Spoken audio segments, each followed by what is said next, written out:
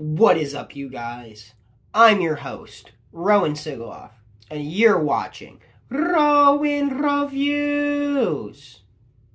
Today we will be reviewing Mtn Dew Voodew 2023 edition. And before we get into this review, I'd just like to say,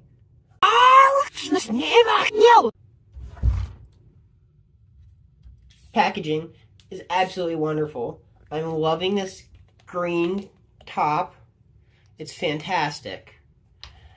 The colors, amazing. The smell, it kind of reminds me of Airheads. I know that they did say that this collaboration, specifically this year, is teamed up with a candy company. So I wonder exactly who it would be and if they will release who it is eventually. But for now, from the scent, I'm guessing Airheads.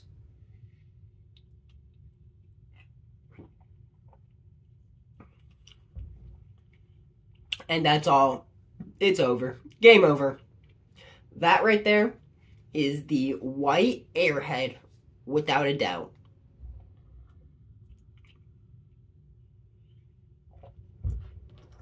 The thing about the Voodew is it's usually much sweeter than any other variation of Dew.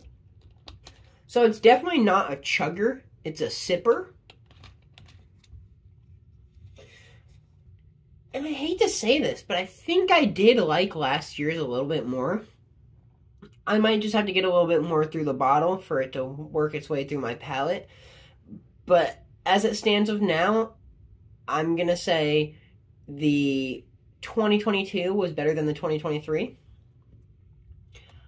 In terms of packaging, though, I think this is the coolest one so far. It is very vibrant.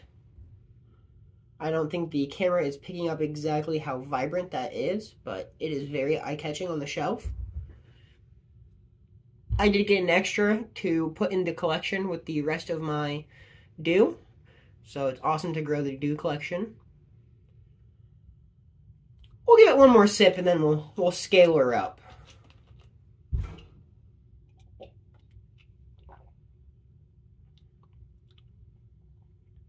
Yeah. A little too sweet for my liking. I'm going to have to go with a 2.75 out of 5. Thank you all so much. I've been your host, Rowan Sigaloff. Kerchow.